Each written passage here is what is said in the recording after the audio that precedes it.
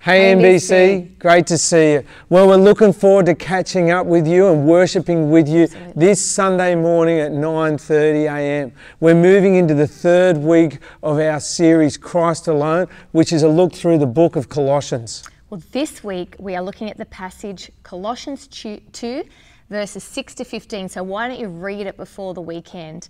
And don't forget, in our newsletter and on the resources page, there are links to Bible study plans you can do so you're really familiar with the whole book of Colossians as well. Well, this weekend our awesome junior soldiers are holding a bake sale. Yum. So bring your appetite, bring your loose change and get ready to buy some awesome cakes to support the junior soldiers who are raising money for the self-denial appeal. Yeah. And we love that our young people want to support this appeal, and so we ask you to come to Church Ready. You know, someone from our church outside of our church has already donated $100 towards the junior soldiers. So how awesome is that?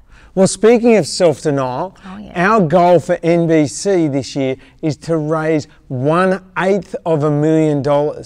And so this money goes to support the work of the Salvos in other countries, in developing countries. And we've been really getting a whole lot out of the videos where we've looked at what the Salvos have been able to do with the money that's been raised in the past. And so the impact in Kenya, in Papua New Guinea, it's just been awesome to see.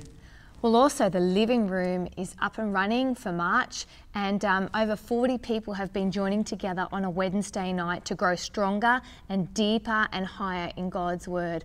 It's not too late if you want to join for the last couple of weeks, and you can go to our website and register as well. We watch a video and then discuss in groups how it relates to us, and if you've done Alpha before, it's perhaps a bit along those lines. Love you to join us. Yeah, well, we've been sharing with you over the past couple of weeks that the world we live in now is a little bit different.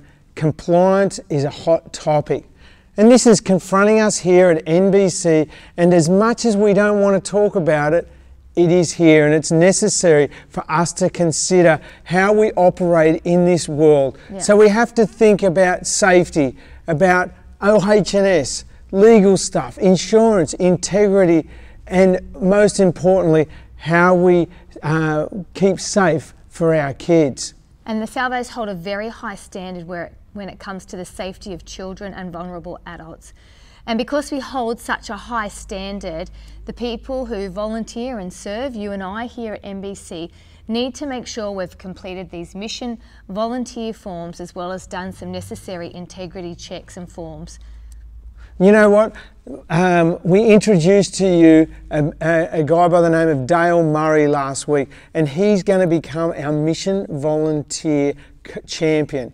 And so he's going to help each of us walk through the process so as to make it as easy as possible. So whether you're volunteering with help serving coffees, gardening, on the welcome team, AV team, you name it, everyone needs to fill out a form, even those who are under 18. So head to the Connect Hub this week and find out what you need to do and where your process is up to. And if Dale contacted you during the week, then please head to the Connect Hub. Make it easy for him by you going to him. Yeah, that's right. And follow any processes that Dale or Anita flick your way, and let's just make this as easy for everybody as possible. Well, we're going to again attach the frequently asked questions to our mail out email this week. So have a look for that in the newsletter if you have any concerns.